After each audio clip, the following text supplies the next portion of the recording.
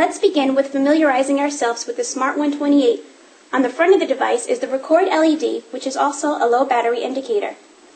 On the top of the device, concealed under this hinge door, is the on and off switch and volume control. Next is the program select switch with single and group positions, and this is the record button.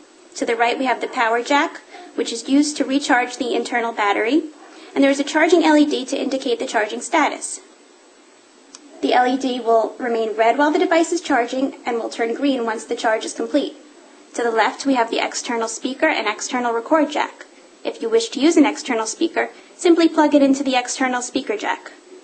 A switch can be plugged into the external record jack and can be used as an alternative to the record button.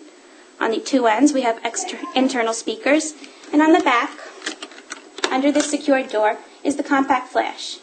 Finally, on the bottom of the device is the microphone.